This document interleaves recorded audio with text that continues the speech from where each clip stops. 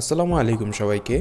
আজকে আমি এই SW6208S আইসি based fast charging power bank মডিউলটা সম্পর্কে চুলচেরা বিশ্লেষণ করব। কোন কোন ফোনগুলো ফাস্ট চার্জ করতে পারবেন, কী ধরনের প্রোটোকল সাপোর্ট করছে, এটা যে 22.5 ওয়াট হিসেবে বিক্রি হচ্ছে আসলেই 22.5 ওয়াট দিতে পারে কিনা, কতটুকু গরম হচ্ছে, কতটুকু ফাস্ট চার্জে এটা পাওয়ার ব্যাংকের ব্যাটারিগুলোকে চার্জ করে, এটা টেম্পারেচার সেন্সর কাজ করছে কিনা, এটাতে দুইটা ফোন একসাথে চার্জ করা যায় কিনা, ফোন চার্জ এবং পাওয়ার ব্যাংক চার্জ একই সাথে করা যায় কিনা, ইত্যাদি ইত্যাদি আরও অনেক বিষয় শেয়ার করব। সাথে এই মডিউলটার একটা গিভঅ্যাওয়ে থাকবে, কিভাবে নিতে হবে সেটা জানতে অবশ্যই সম্পূর্ণ ভিডিওটি দেখুন। চলুন শুরু করা যাক।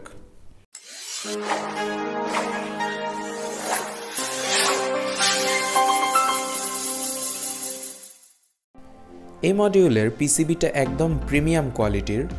এক নজরে লেআউটটা এবার দেখে নেওয়া যাক। নিচের দিকে ব্যাটারি লাগানোর জন্য ইনপুট পয়েন্ট আছে, ব্যাটারির টেম্পারেচার মাপার জন্য আছে এনটিসি থার্মিস্টার, ইনপুট এবং আউটপুট কন্ট্রোলিং মসফেট আছে। বোর্ডের ঠিক মাঝখানে আছে SW6208S মেইন চিপটি। ডাটাশিট অনুযায়ী এটা 96% এফিশিয়েন্ট 22.5 ওয়াটের একটা চিপ, কিন্তু বাংলা গিক্সে আসলে অবশ্যই পরীক্ষা দিয়ে প্রমাণ করতে হবে। ডান দিকে রয়েছে অন অফের সুইচ। এবার ইনপুট আউটপুট সেকশনে লক্ষ্য করলে দেখা যাচ্ছে একটা মাইক্রো ইউএসবি ইনপুট আছে, একটা লাইটেনিং ইনপুট আছে। টাইপ সিটা পাওয়ার ডেলিভারি ইনপুট এবং আউটপুটের কাজ করতে পারে। এদিকে ইউএসবি এ হিসেবে যে দুইটা পয়েন্ট আউটপুট হিসেবে ব্যবহার করা হয়েছে সেগুলোতে ভুক ইউএসবির ইউজ দেখা যাচ্ছে। কিন্তু এই মডিউলটা কি আসলে ভুক চার্জিং সাপোর্ট করে? অবশ্যই সেটা আমরা টেস্ট করে দেখব। নিচের দিকে 5টা এলইডি আছে, 4টা ব্যাটারির লেভেল ইন্ডিকেটর এবং আরেকটা হলো ফাস্ট চার্জিং ইন্ডিকেটর। তো টেস্টিংয়ের দিকে আগানো যাক। এজন্য মডিউলটার সাথে প্রথমে ব্যাটারি কানেক্ট করে নিচ্ছি। এক্ষেত্রে দেখতে পাচ্ছেন আমি 3টি লিথিয়াম ব্যাটারি একসাথে প্যারালাল করে অনেক মোটা তার ইউজ করছি। যদি এমন হয় যে মোবাইল ফাস্ট চার্জিং নেওয়ার সময় মডিউলটা বন্ধ হয়ে যাচ্ছে, চার্জ 0%-এ চলে আসছে, অথবা চার্জার কানেক্ট করলে চার্জ হচ্ছে না, সেক্ষেত্রে মোস্ট প্রবাবলি সমস্যাটা হলো খারাপ ব্যাটারি এবং চিকন তার। এই দিকটা শুধু এই মডিউল না, যে কোনো ফাস্ট চার্জিং মডিউলের ক্ষেত্রেই আপনারা খেয়াল রাখবেন, তাহলে এই সমস্যাটার মুখোমুখি হবেন না আশা করা যায়। তো ব্যাটারি কানেক্ট করার পর ব্যাটারিতে কতটুকু চার্জ আছে সেটা এই মডিউলটাতে দেখাচ্ছে। আউটপুটে প্রাথমিকভাবে 5 ভোল্ট আছে।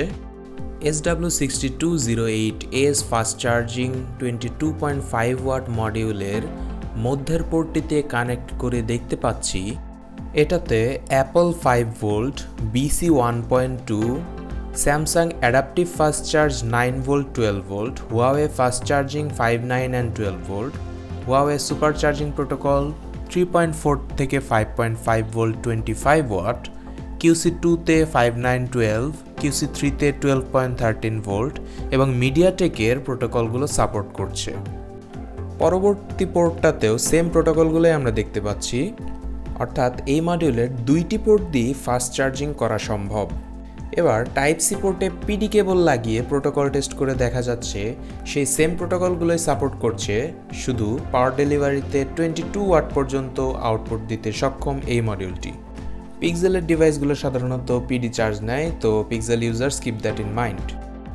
কিন্তু একটা বিষয় নিয়ে আমি খুব ডিসঅ্যাপয়েন্টেড, সেটা হলো আমি আশা করেছিলাম এই 6208S মডিউলটাতে ভুক চার্জিংয়ের সাপোর্ট থাকবে, কিন্তু কোনো পোর্টেই ভুকের আউটপুট আমি পেলাম না।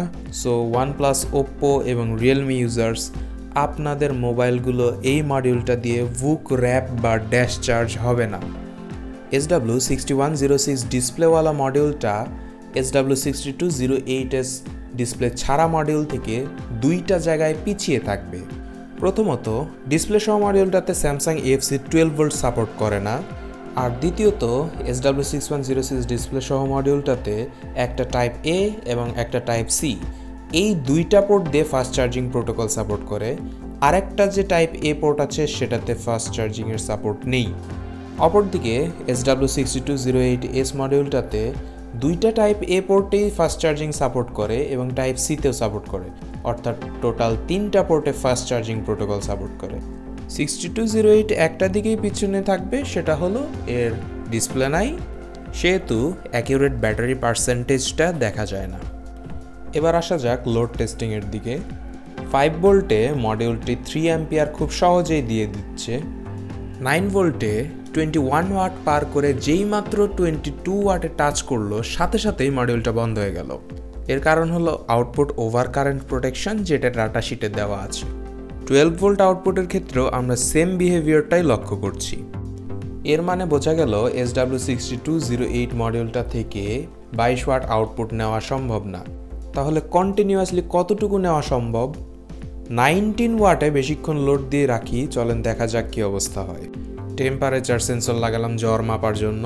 এক্ষেত্রে মডিউলের তাপমাত্রা এত বেড়ে গিয়েছে যে 98 ডিগ্রি সেলসিয়াস টাচ করেছে। এটা কিন্তু ফারেনহাইট না, সেলসিয়াস। মানে আরেকটু গরম হলে এটা দিয়ে রান্নাবান্নার কাজ করা যেত। যাক, মডিউলটা বন্ধ হয়ে গেছে, আগুন টাগুন ধরে নাই, বাঁচলাম।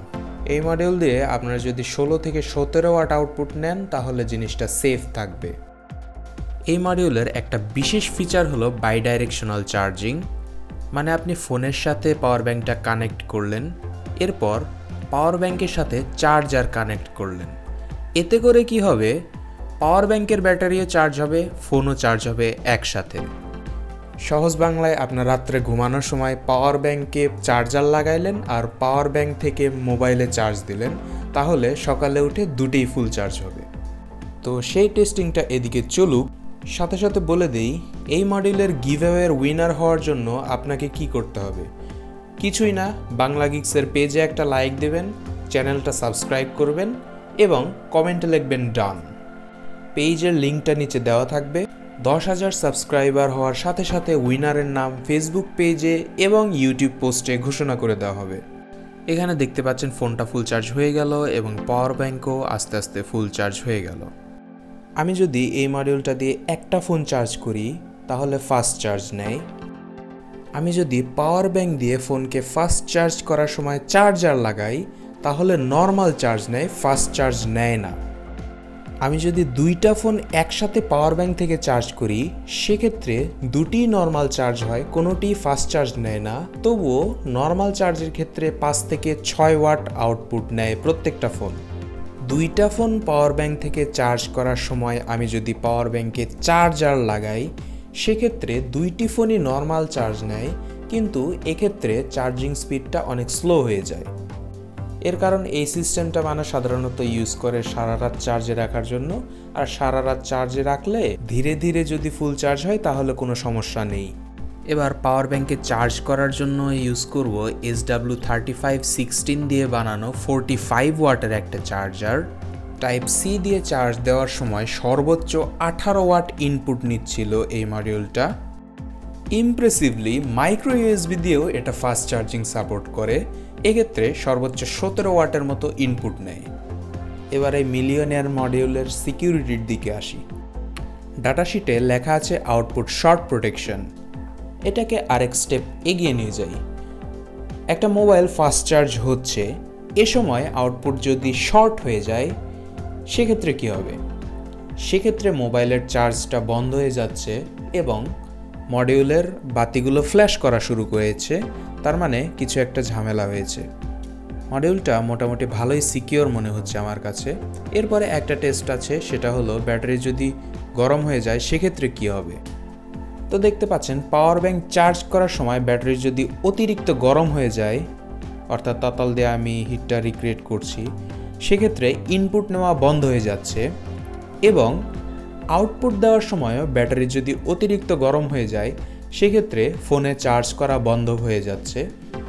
আবার ব্যাটারি ঠান্ডা হয়ে গেলে চার্জ এবং ডিসচার্জ উভয়টি কন্টিনিউ করছে। একে তো এই মডিউলে ডিসপ্লে নেই, দ্বিতীয়ত আউটপুট হলো 16 থেকে 17 ওয়াট।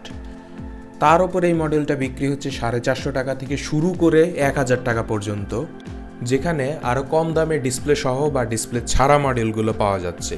ঠিক এই কারণেই আমি এটাকে বড়লোকের মডিউল বলেছি। এর দাম বেশি হওয়ার কারণ হলো সিকিউরিটি। আপনারা যদি চান যে না ভাই আমার 16-17 ওয়াটেই চার্জ হোক কিন্তু মোবাইল এবং পাওয়ার ব্যাংকের ব্যাটারিগুলো সেফ অ্যান্ড সিকিউর থাকুক, তাহলে এই মডেলটা আপনারা নিতে পারেন। তবে সতর্ক থাকবেন, এটারও বাজারে কপি চলে আসছে, 200-250 টাকার মধ্যে দেখলাম সেল হচ্ছে। আমি প্রথমে 250 টাকা দিয়ে এই মডিউলটা কিনে ধরা খেয়েছিলাম।